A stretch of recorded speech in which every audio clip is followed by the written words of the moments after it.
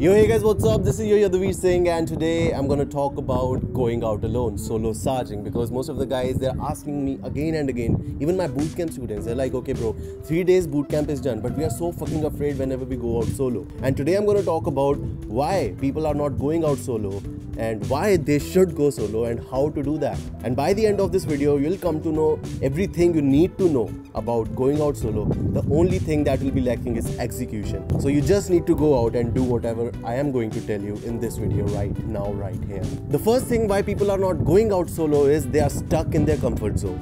I know they don't want to be there. There are so many desires. See, every person is having a lot of desires in his life. He wants to live a different kind of lifestyle. See, as humans, we are never satisfied with whatever we are having.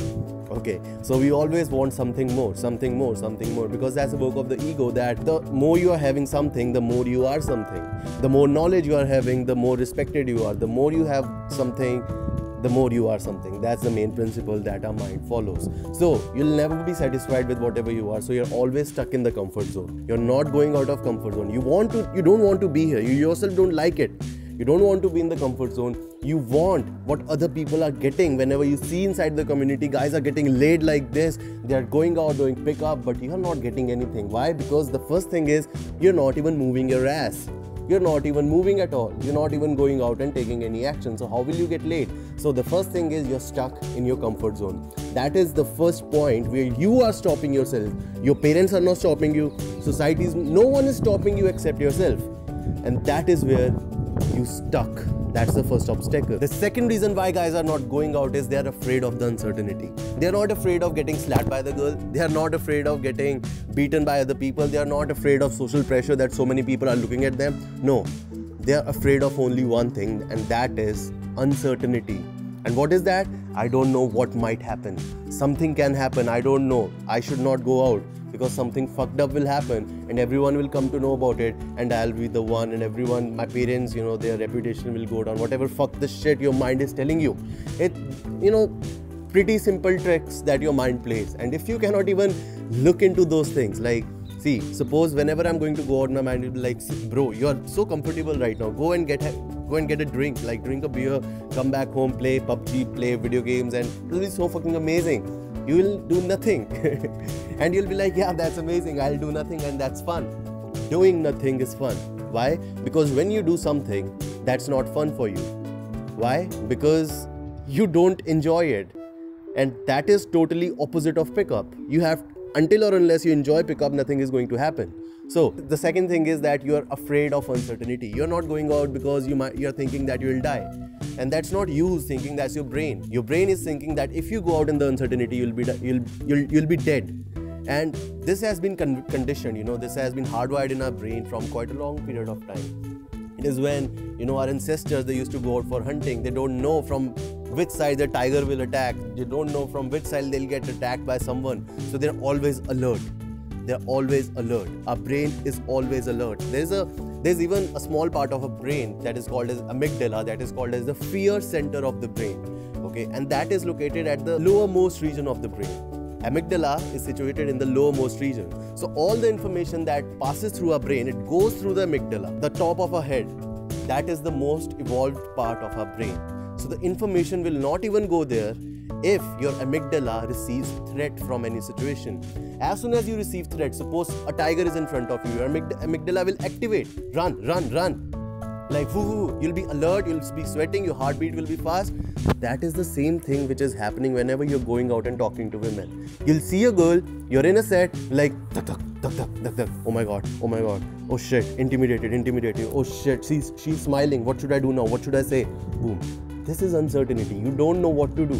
So there are two things. Suppose you're going to do skydiving. You don't know what is going to happen. But when you're skydiving, the thing that is happening, that is the uncertainty. You're facing the death itself. When you go for deep sea diving, what is it? We see death as thrill. But if you have a weak mind, if you're not taking much action, if you don't have enough proof that you are not going to die, you'll see it as a threat. Your amygdala will activate any moment it receives any kind of threat. So how do you train your amygdala not to activate whenever you see a girl? You have to go out and talk to a lot of women. Talking to a lot of women, your brain will receive the signals that nothing is happening. It was just a belief and nothing happened when I talked to women, and boom, next time you go and talk to a woman, your amygdala won't get reacted. It won't start working. It'll be like, yeah, normal. So it's like the first time, you pet crocodiles, okay? The first time you pet crocodiles, like shit, this shit, that shit. But when you start spending time with them again and again, it's like, yeah, they don't even move at all. Like my friend owns a crocodile shit, and he's like petting him, and he don't even do anything. But when I go, I'm like, bro, what the fuck is this shit? What are you doing? And like, bro, he's so cute. Are you getting this? He has trained the fear center of his brain, his amygdala, that whenever he sees a crocodile, he's not afraid. He's like, he's my friend. And how did he get that reference? By seeing the same thing again and again. Seeing the fucking same thing again and again, and that's how his brain got trained. So, you're not afraid of anything whenever you're going out and talking to women except the uncertainty. So what to do? Embrace the uncertainty. And the third reason why you're not going out is you're not a self-fulfilled man in your own eyes. You're like, you have to do this in your life, you suck at this, you suck at that, you suck at this. And when you see yourself, not in the mirror, when you just see yourself in your own head, you're like, who the fuck is this guy, man? This guy is nothing. When I see myself, I'm like, whatever, whoever, however I am. This is me, and I've got nothing to lose. If I'm going and talking to women, I have got nothing to lose. Before talking to women, I was like this. After talking to women, I'll be like this. Even after having sex, this is me. Nothing changed. But the ego is like, okay, if I'm going and talking to women, and if they rejected me, my ego shatters. Something changed. And if they accepted me, if the set goes well and you have sex, then you're like, yay, I did it. Pride. So you see, different kinds of emotions are introducing inside you whenever you're going through different kind of shit. So you're thinking that you're changing, you're going up or you're going down, but no, nothing is happening. Even if you have a lot of sex with women, you're still there. It's you. Even if you get rejected by 1 lakh women, it's still you. You are the common denominator. You'll always going to be like this. So accept yourself however you are. Be self-fulfilled first. And to be self-fulfilled, you don't need any kind of material. It is an internal feeling of being self-fulfilled, self-contented, self-contentment. Be self-contented. So now I'm going to talk about why you guys should go out alone. The first reason why you should go out alone is you'll be free from the judgment. So whenever you're going out, suppose you're going out to one place, okay, so that is your venue. You always go there, and that's where you start doing the game. So whenever you have this particular place in your mind, there'll be a lot of expectations inside you. That, okay, so I'm gonna game there, this will happen, that will happen, that will happen, this will happen, that will happen. But on the way to that place, you won't even open any door. No. As soon as you step out of the home, even if you see a dog, start talking to the dog. You see a little girl, start talking to the little girl. You see a mom and daughter walking, like little daughter, you compliment the mom that it's a cute baby. And then you're doing this, you're building up the emotional muscles. Like complimenting, observing. Your observation mode is on. You're looking at people, you're looking at everything. Suppose there's a big, huge banyan tree in front of you. Like, oh my god, you might be 200 years old, bruh. What's up, high five tree. Like, you're even talking to the fucking trees.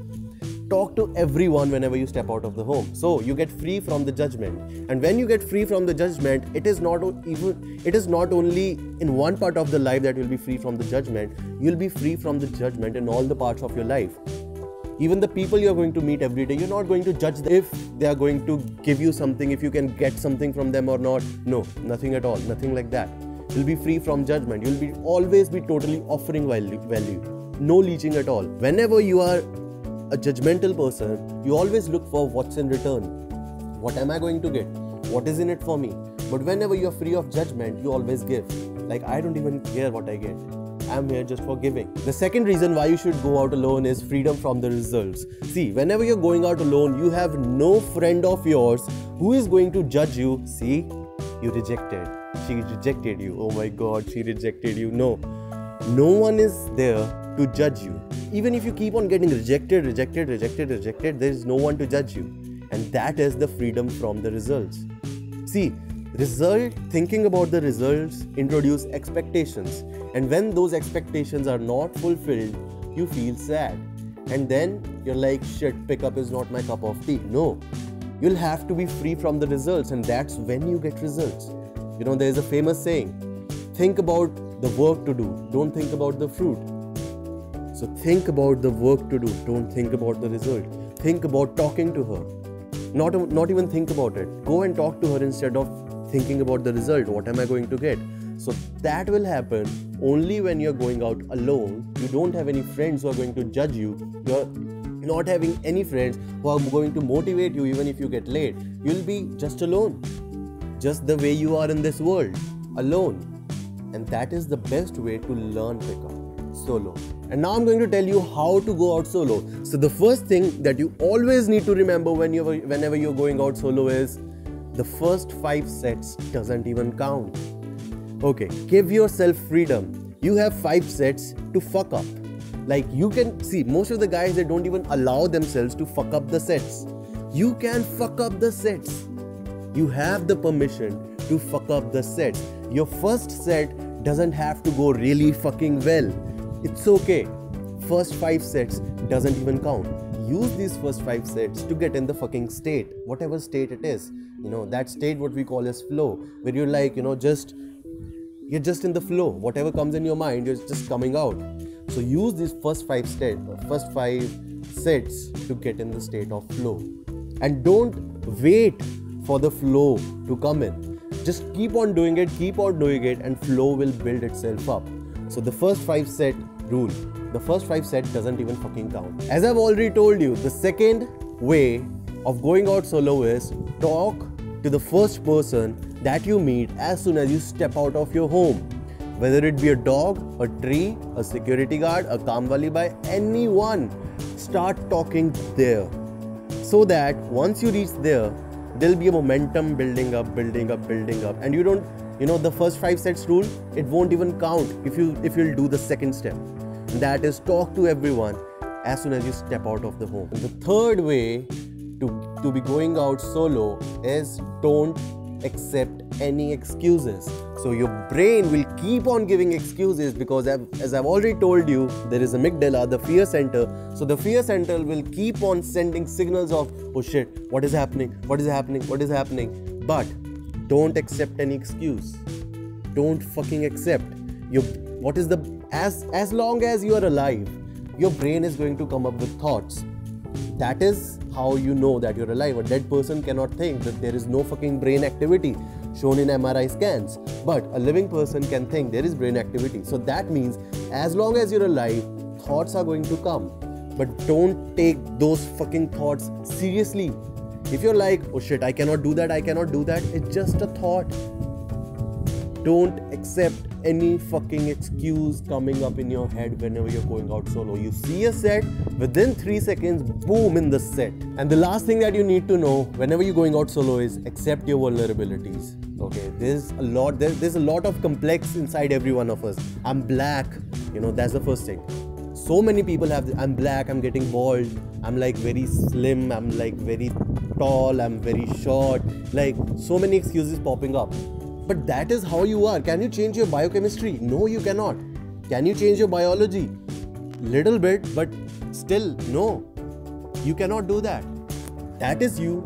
However, whatever, wherever you are enough. Accept your vulnerabilities. People are attracted towards each other's rough edges. That's what Mark Manson says. So these are all the ways by which you can go out solo and fucking kill it. And if you have liked this video, give me a comment and tell me how was it whenever you went out and executed this. How is it? How it happened? How it went through? And then we're going to talk more about it. Like this video and share it. Until next fucking time.